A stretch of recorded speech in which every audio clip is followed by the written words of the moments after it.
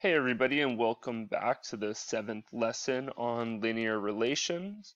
Today we are going to be using graphs to estimate values. So we're going to be looking at a couple different terms today and then looking at finding values based off of the graphs that we have.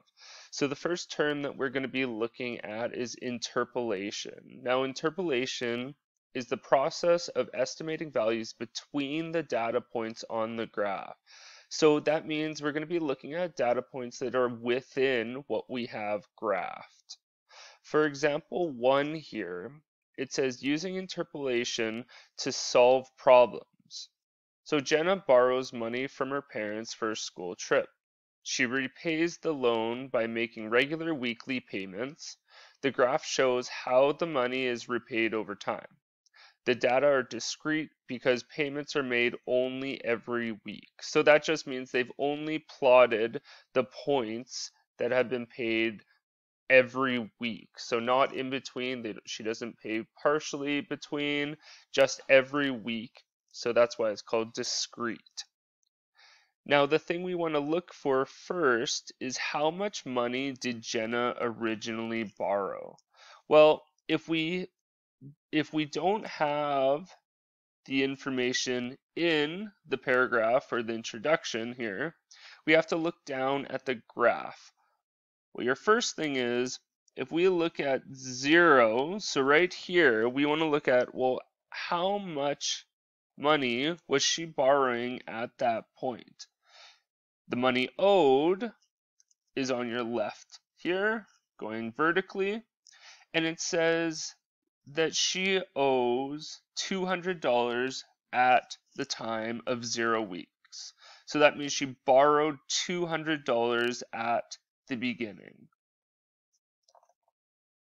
So part A is done here. How much money did Jenna originally borrow? $200. Now we're at part B. So how much money does she still owe after 3 weeks? Well, we go back to our graph here, and time is across the bottom, so our X, and we're going to look at 3 weeks here. So that's the 3rd week. Now, we don't have a nice line here yet, but I'm going to make one for us. Now that we have our line connecting all the dots, we're able to go right up from our 3-week marker and find exactly how much money she owes. So we're going up from right here, and I'm going to use a tool to help me out, but what you would be doing is you'd be drawing a line right up from your 3 weeks, and you'd be going straight up to where you hit the line, and then you want to come across, and it'll tell us exactly how much she owes. Well, she's falling in between 120 and 160, so that means that that line there is going to be $140 that she owes at that time. So at 3 weeks, she owes $140. And we move back up here and we just write down that she owes $140 at that time. The third question that we have here is, how many weeks will it take Jenna to repay half of the money that she has borrowed? Well, she borrowed $200. So $200 is how much she borrowed, divided by 2 will get us half. So she owes $100. Or how long will it take her to repay $100? Now, we want to go back to our graph here, and I'm going to be using this tool again, but this time, instead of starting at the bottom on my X, I'm going to be starting on my Y. So I'm going to find the $100, I'm going to move over, and then I'm going to go down onto the X. It actually happens to be a point that we have plotted out already. So when she owes $100, so she's paid half of the money back, she's at 5 weeks. So it's going to take 5 weeks. Now, because I'm doing this on my surface, I have a couple other options for my shapes, but especially when you are working on any assignments, even when you're working on your accountability check, if you are using Word, you can go under shapes and you can select this line tool or lines with arrows, and that'll give you the option of creating your lines on the graph. So you don't have to print out the documents every time. You can add to the graphs that way and show your lines. And it does help if you color code it so I know exactly what line goes to what question. Now, the second term that we're going to be looking at is extrapolation. Extrapolation is the process of estimating values beyond data points on the graph. So outside of what we have, we want to continue our graph so that we can find the value that we're looking for.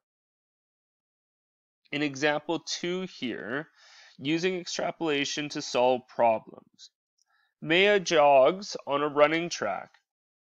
This graph shows how far she jogs in 10 minutes. Assume Maya continues to jog at the same average speed. Using the graph for part A, predict how long it will take Maya to jog 1,350 meters. B, predict how far Maya will jog in 14 minutes, and C, what assumptions did you make? So the first part we're looking at is to predict how long it will take Maya to jog 1,350 meters. Now you can see that our graph only goes up to 1,200 and our time only goes up to 10 minutes. So we're going to assume that this is a linear relation and our line is going to stretch out straight. So what I'm going to do is I'm going to start with my point back here. Now I'm just going to line this up, get it right on your line.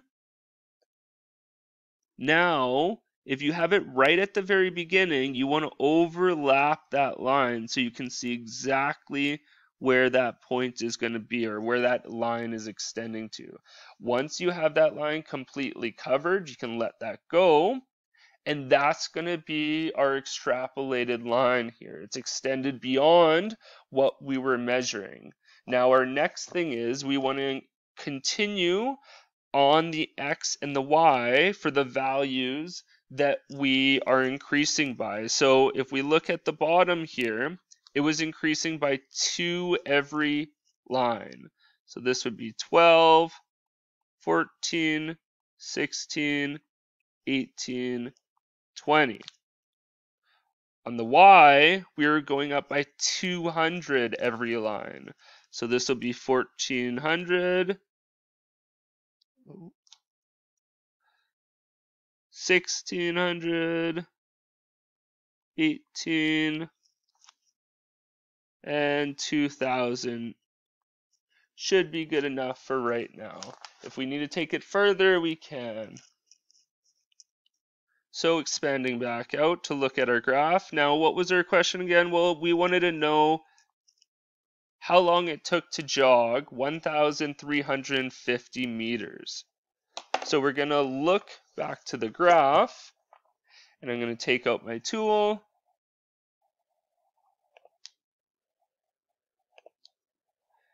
And we want to find 1,350 meters.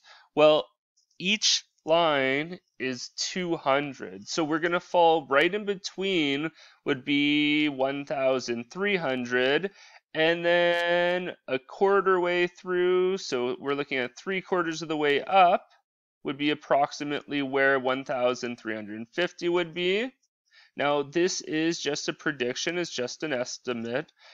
This isn't calculating the exact value. So as long as we're in the general area, we should be close to what our answer should be. So we go back down and we can find that we're between 10 and 12. No, we're not right in the middle where 11 would be. We're a little bit further. We're 3/4 of the way as well. So we'd be closer to 11.5 minutes. So our prediction for her to jog 1,350 meters would be approximately 11.5 minutes. For B here, it says predict how far Maya will jog in 14 minutes. So I go back down to my graph. Now I'm going to choose a different color this time. I'm going to choose my shape. Again, I'm going to use my right angle here. And I want to know for 14 minutes. So for 14 minutes, I'll go right on, go up from there, connect to my line, and I want to go right over to my Y. So that's about right on. Now, each spot or each line on the left-hand side is going up by 200. Now, it's not right in the middle, which would be 1,700. So we can estimate that it's going to be close to 1,650 meters. So for 14 minutes of jogging, she's going to travel 1,650 meters. The last part here says, what assumptions did you make? Well, the assumptions that we made was that Maya will continue to run at the same pace. She's not going to get tired. She's going to continue through at the exact same pace, which means she's traveling at the same meters per minute. So that Maya will continue to run at the same pace, so the same meters per minute. And that'll finish us off for part C for this question here. Now we're assuming that because we are working with linear relations, so it makes the most sense with what we're working with right now. Example 3, we are looking at interpolating and extrapolating to determine values of variables from a graph. So use the graph of a linear relation. Determine the value for x when y is 3. Determine the value of y when x is 5. So this is the graph that we're going to be looking at. It's going from 0 all the way up to 8. Now we want to look inside of the data that we have, and we also want to look outside of the data that we have. So the first one that we are looking at is y equals 3. So when y equals 3, now if we extend this way, we're not going to find any data collected. Now, if this is a linear relation, it's going to make a line similar to that. So we know we want to go to the left to find our point that we're going to meet with. So we're going to be extrapolating this and creating a proper line now so that we can see exactly what it's going to look like. So I'm going to open up my shapes again. I'm going to be creating a line. Same as I did last time. I want to start right on top of it, and I want to continue that line so that you're completely covering that line so that you know you're right on the same slope as what the line should be. Now we can go back to my tool. I want to use my right angle tool, and I'm going to be going from y of 3. Hold on, doesn't want to cooperate. I'm just going to extend that down. So a y of 3, and now I'm going to stretch this out to see where I make contact with the line. So it's just past -5 there. So it's pretty close to the middle of -6 and -5. So I'm going to estimate that when y is 3, our x value is approximately, now I use this squiggle line to mean approximately -5.5. The next one we want to look at is determine the value for y when x is 5. So I'm going to just choose a different color here. I'll go back to green. Same shape tool. I'm going to use my right angle. So I want to look at when when x is 5. So I'm going to go over to x where it's 5, go up from there, and I want to find out approximately what my y is going to be. So that looks pretty right on. Now, I'm falling in between 6 and 7, but I'm closer to that 7. I'm about 3/4 of the way there-ish. I'm just over halfway. So if you said that you're approximately either 6.6 or 6.7, you'd be close to right on. So that one was looking at interpolation because we were looking inside the data that we had. And the first one, A, was looking at extrapolation because we were looking outside of the data that we had.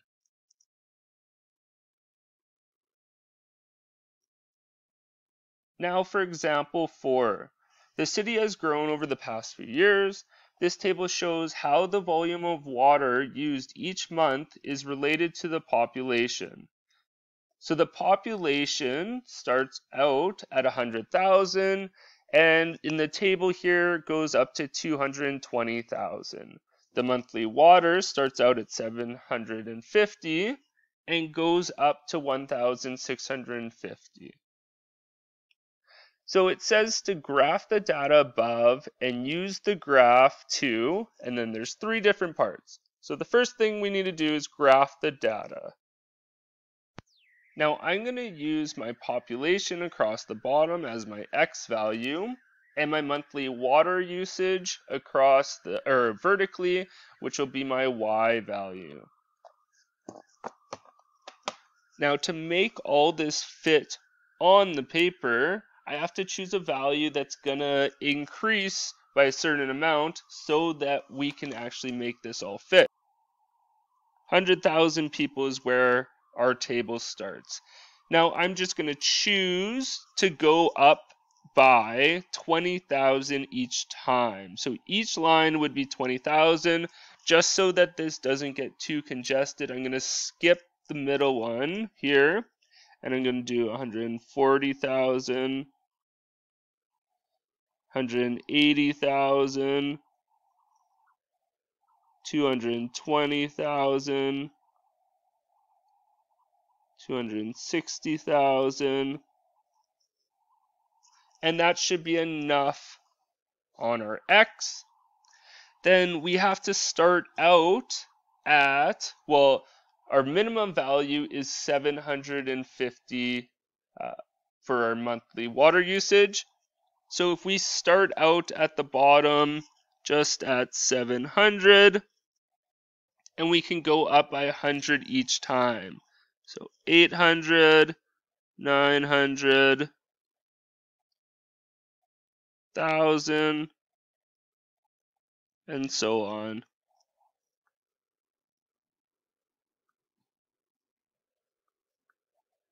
And you can just label it all the way up.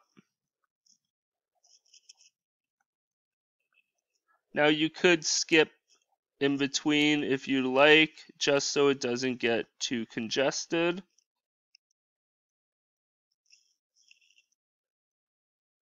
Perfect. Now we have our y-axis labeled, and we can start looking at graphing.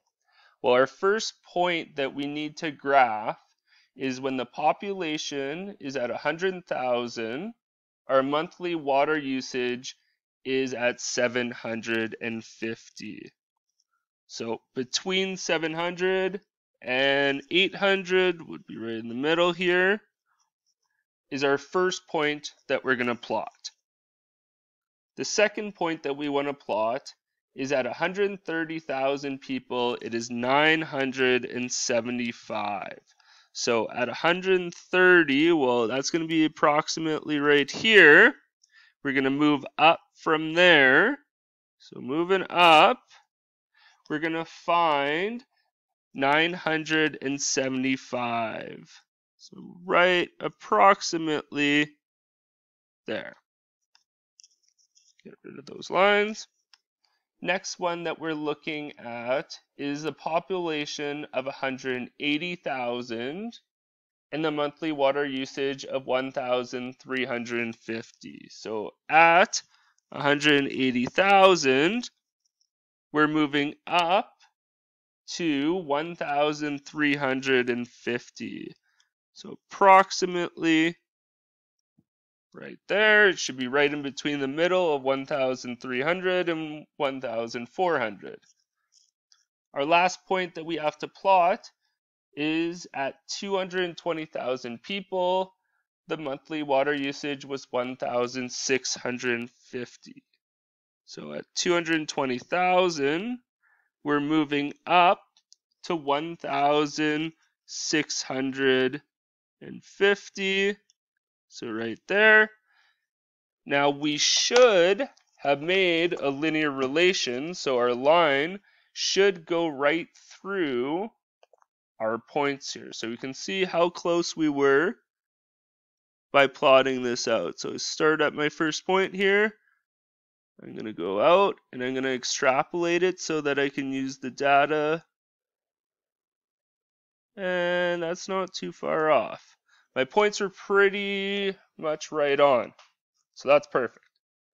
Now that we have that graphed, it says to estimate the monthly water usage for a population of 150,000 people. So 150,000 people, I'm going to choose a different color here. Go back to my shapes. 150,000 people. So I'm going to take out my shape tool again. I'm going to find on the graph on the X where my 150,000 would be. So 150,000 is going to be right here in the middle, going up from there, and right there. Extend that across.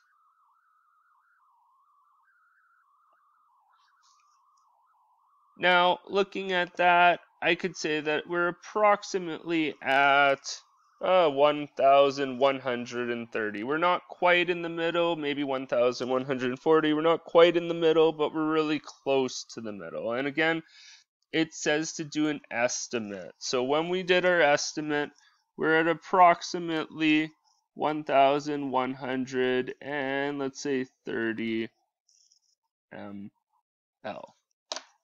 Next one, it says to estimate the population when the monthly water usage is 1,400 mLs. So 1,400 mLs. Now I'm going to choose a different color here. We'll go green this time. Find my shape again. Move over to 1,400. And we'll go out from 1,400. And we'll adjust this and move down to my X. And approximately right there. So it's between 180,000 and 190,000 or 200,000, and we're falling pretty much right in the middle. So we'd be at approximately 190,000, and we're talking about people. Don't forget your units. For C, it says predict the water usage for 250,000 people. Now our last one here is we have to go down to where, well, 250,000 would be found right in the middle there. Go with yellow this time. Use my tool again. And if you don't have this tool, you'd just be using a ruler. Just get this right on our spot, right in the middle. Moving up from 250,000 people. And where it touches the line right there, extended over to my Y, which is right about there. So to me, that looks like it's, well, close to 1,875. So approximately 1,875, and it'll be ML for our units. So that's looking at interpolation and extrapolation for this unit. So looking within the data that we have and looking outside of the data we have. Now, you can remember create these lines that I was doing in your Microsoft Word. So you should be able to complete all the assignments now digitally in case you weren't doing that already. If you are having any issues with creating those lines or finding exactly what to do digitally, just send me a message and I can go through that with you.